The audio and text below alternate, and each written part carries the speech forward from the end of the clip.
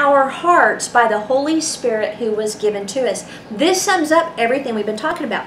Okay, so tribulation produces perseverance, which is the same word used in Romans 8:25, bearing up under difficult circumstances. Produce is used in agriculture in the making of materials. It means to bear down to the ground, to work at, and to make. So we know that part of a seed becoming a plant is the pressure of the soil, right?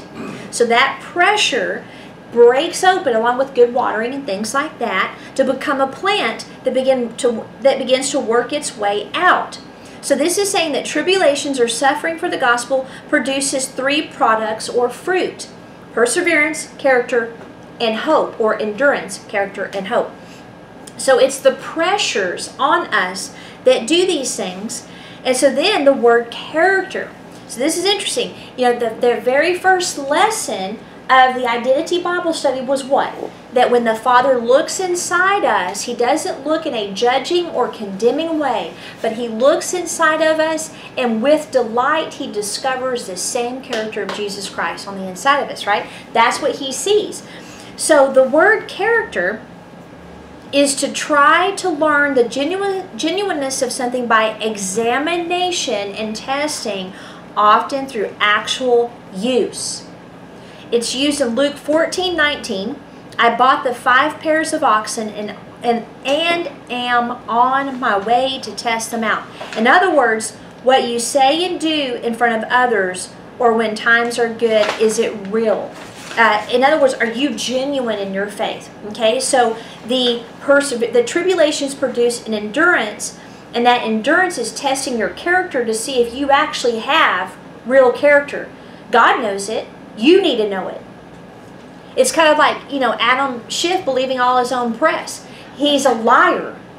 He's lied I don't know how many times. So for us, a lot of times we think we're all that, and then all of a sudden we get in a situation and we're like, oh, okay, maybe I'm not all that.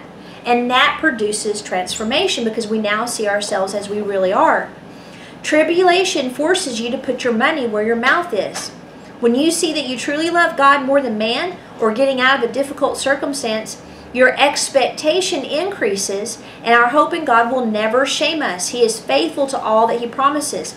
Now let's read it in the Passion because it gives us a better understanding. But that's not all. Even in times of trouble, we have a joyful confidence knowing that our pressures will develop in us patient endurance. And patient endurance will refine our character. And proven character leads us back to hope. And this hope is not a disappointing fantasy because we can now, here it is, experience the endless love of God cascading into our hearts through the Holy Spirit who lives in us. So that's when you're in the midst of trial, it is like a faucet is turned all the way on of you feeling and experiencing His love on the inside of you. I'm sure y'all can recollect that when you've been through difficult times. You feel that love. It's like it floods you, it cocoons you, it's everywhere you go. And so when you're going through those difficult things, He turns that on so that you can experience it and get through your trial successfully. I'll use your sowing, your seed and your sowing. There's a few seeds that when you go to plant them, they tell you to take a little knife and make a nick in it because it's able to penetrate and soften. Interesting. That's good.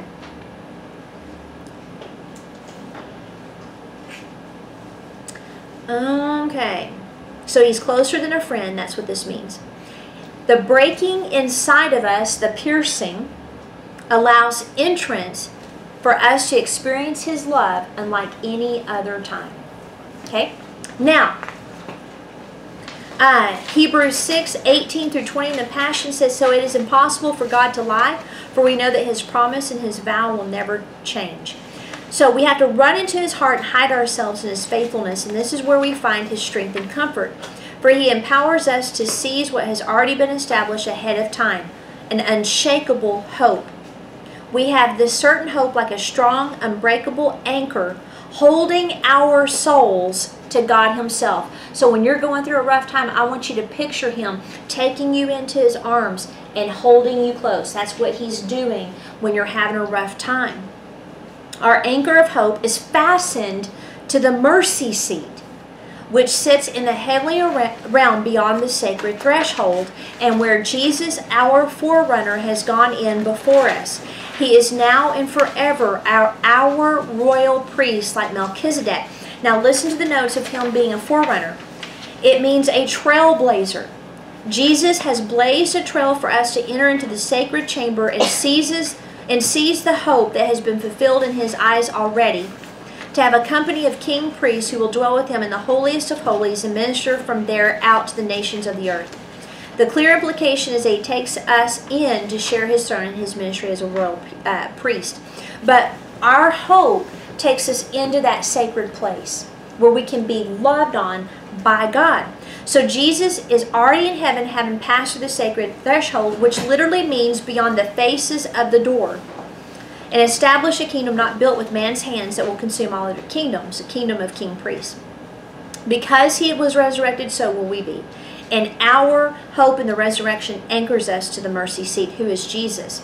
We are connected and experience him through the Holy Spirit as he is in heaven. Paul said we are seated in heavenly places, and in him are all promises are yes and amen. Amen. When your hope is anchored in him, it's impossible for the promises to fail. So I'm going to read these scriptures quickly. 2 Corinthians 3:11 through 12 says, "For what is passing away was glorious, what remains is much more glorious. Therefore, since we have this hope, such hope, we use great boldness of speech.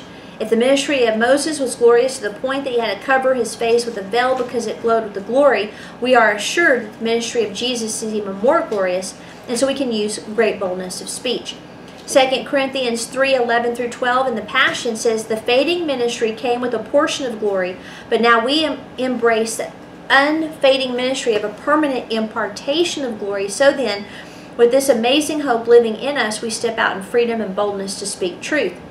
1 John 3:2 through 3, "Beloved, now we are children of God, and it has not yet been revealed what we shall be, but we know that when he is revealed, we will be like him, because we will see him as he is. And everyone who has this hope in him purifies himself just as he is pure." You don't purify yourself by law. It is, you know that when he returns, we will see him as he is. Therefore, we want to be more like him every single day. See, because of hope. 1 John 3:3 in the Passion says, "And all who focus their hope on him will always be purifying themselves just as he is pure." The true, and this is important, hope in God provokes deeper sanctification. Okay? Now, how to process hope deferred. This is very important because it's very real. So let's finish with that.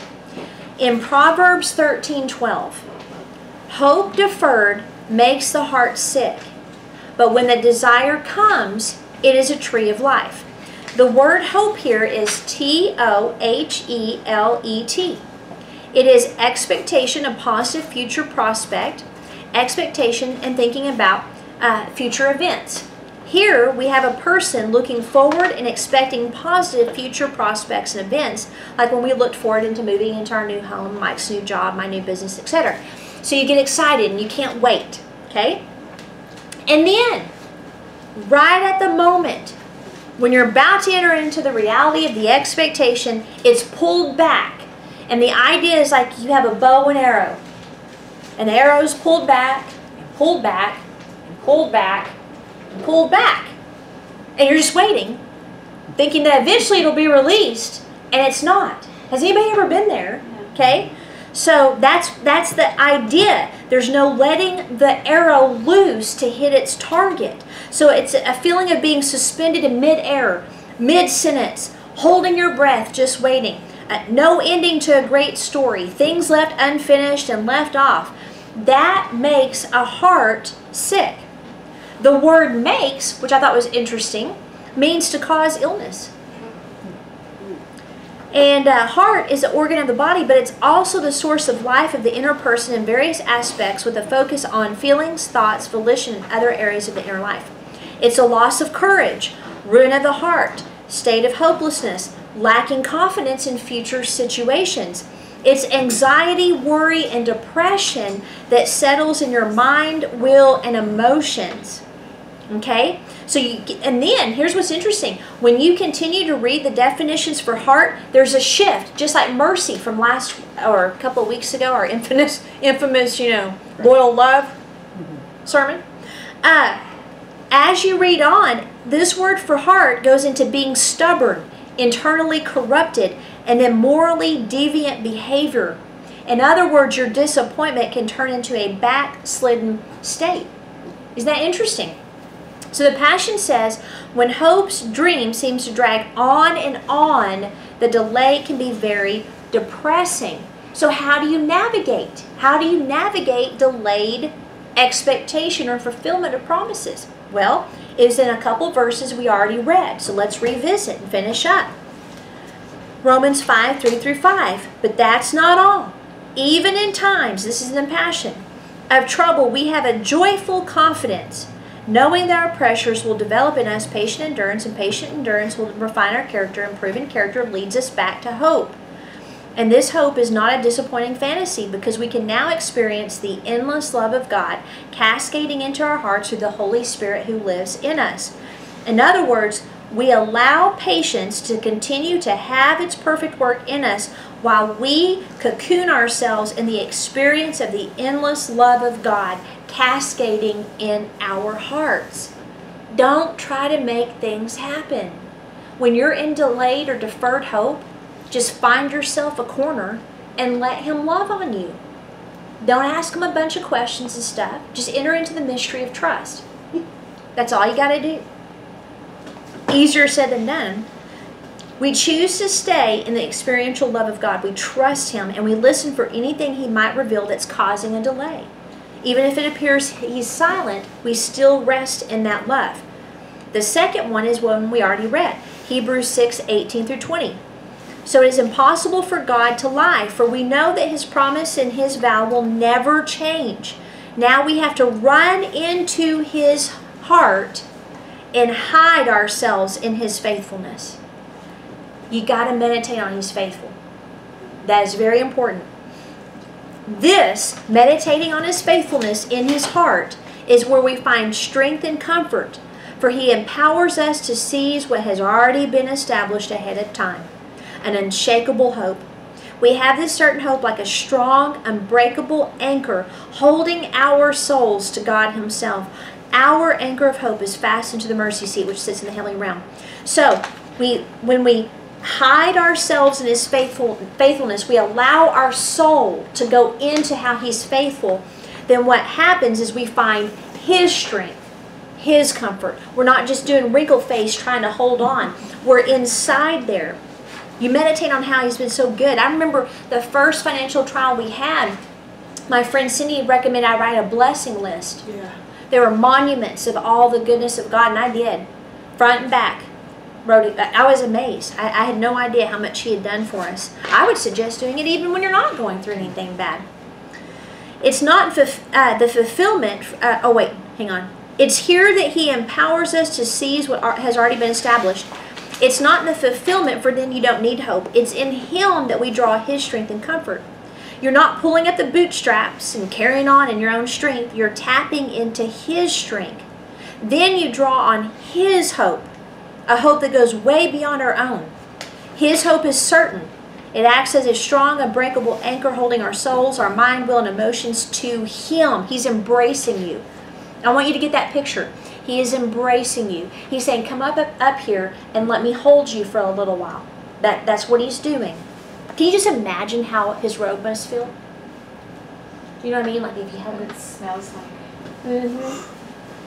I'm going to need to borrow someone's passion for a second when we get done. Okay. Jesus did this for us in the midst of incredible pressure, so we just follow Him in His footsteps.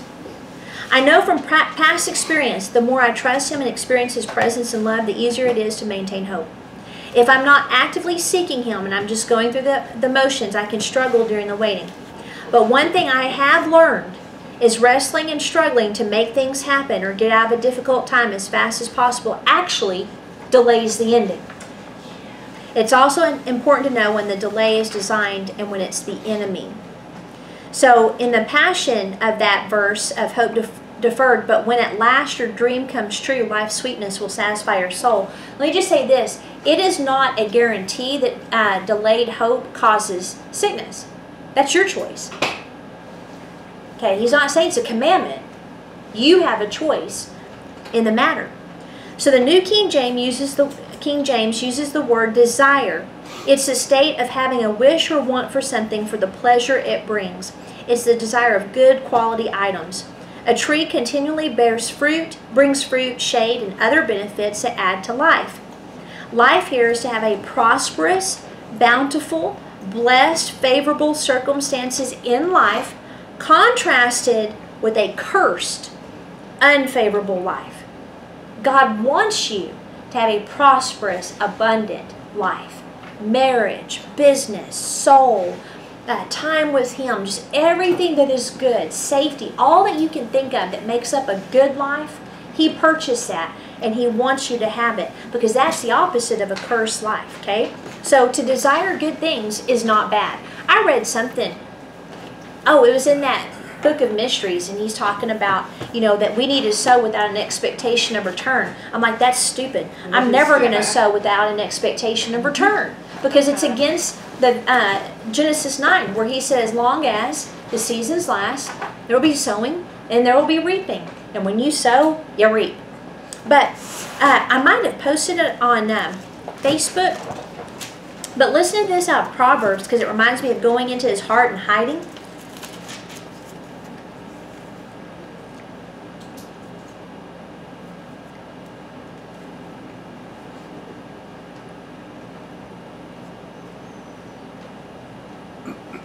Well, if you've ever planted a garden and it didn't come up, you definitely are let down.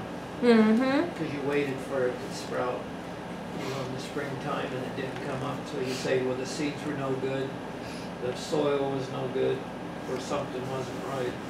Because that's what you hope for. To get that harvest, to get that fruit, to get that vegetables, whatever it was. And that's the same thing in the Spirit. Mm-hmm. Mm-hmm. Right. So this is in Proverbs 18:10, and it goes right along with what we learned today. The character of God is a tower of strength. For the lovers of God delight to run into His heart and be exalted on high.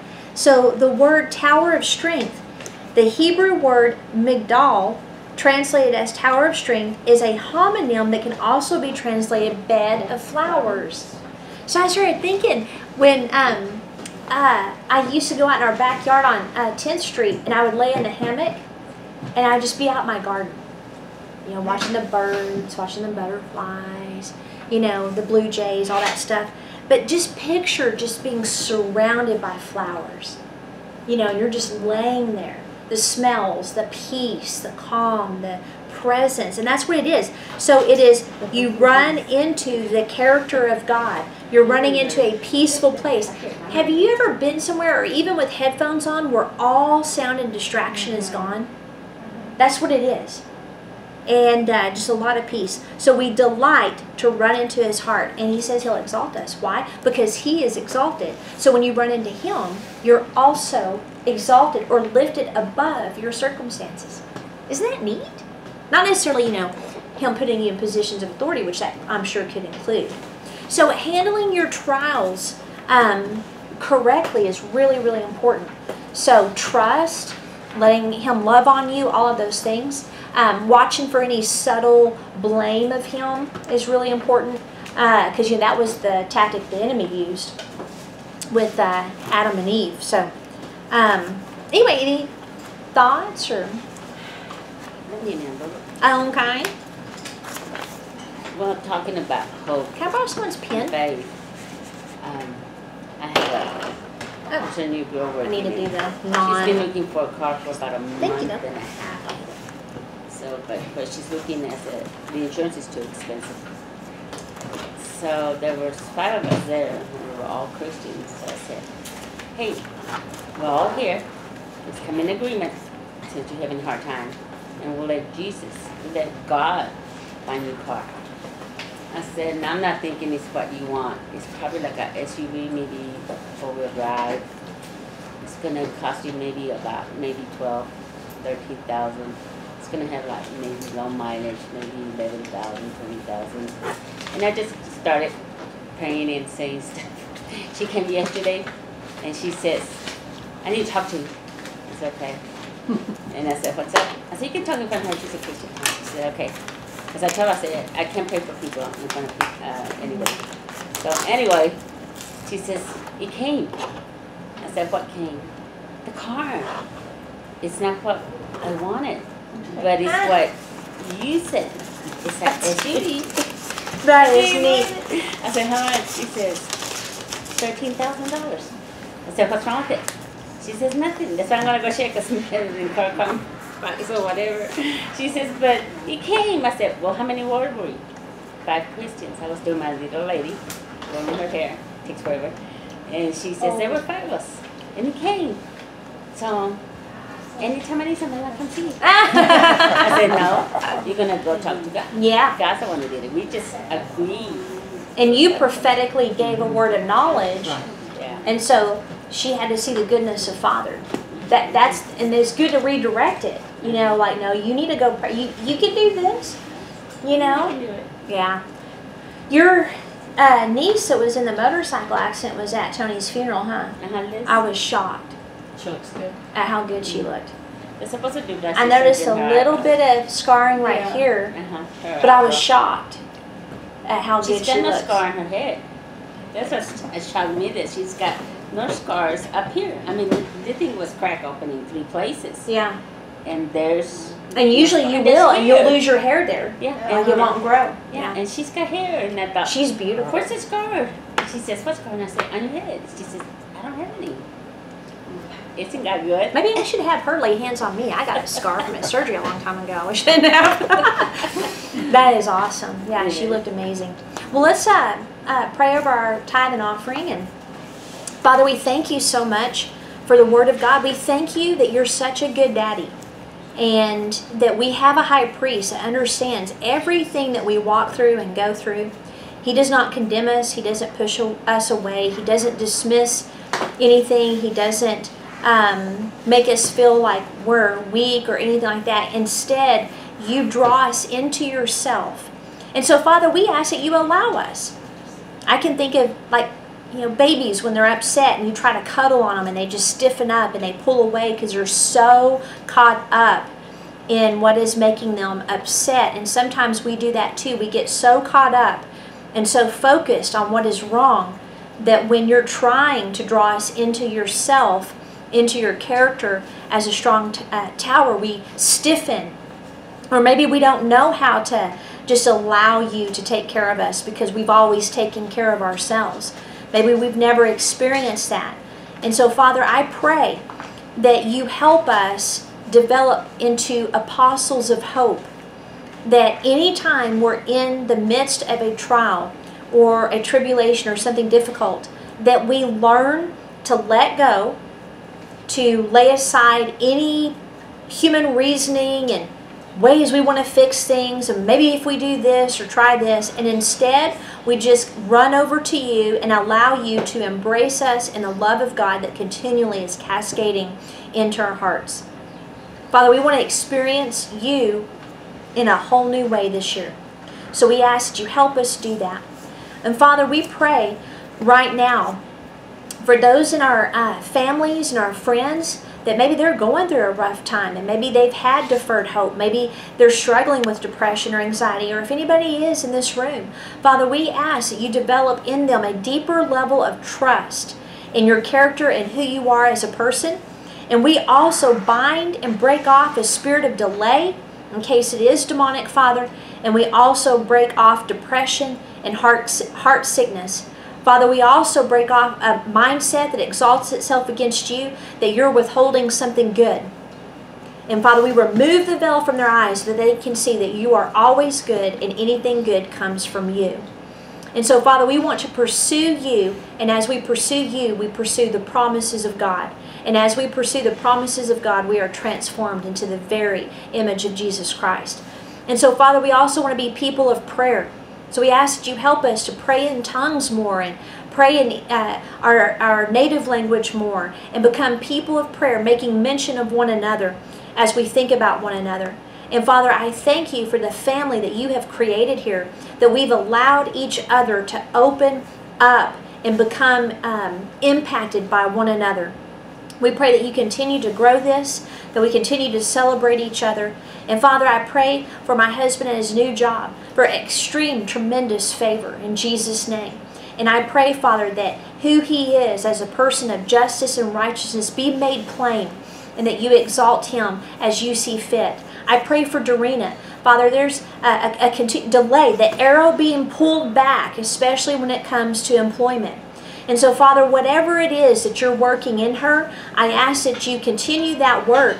But I also ask, Father, that her hope and expectation for good things become clearer and clearer in their focus. That, Father, the life you originally wrote out for her in her books comes into focus, Father, so that she knows to where she's even supposed to be directing her hope. Vision, Gigi, if you could lay hands on her. Vision, I impart right now to Dorena. Vision in Jesus' name. I decree an end of visionless living from a wounded spirit, a person that people did not pour into expectation, Father. I pray now that you fill into her expectation of her worth, her value, what you've got for her, who she'll be impacting, what she'll be doing for a living, where she'll be living, what she'll be driving, what she'll be wearing, just all of those things, Father. I pray that you bring it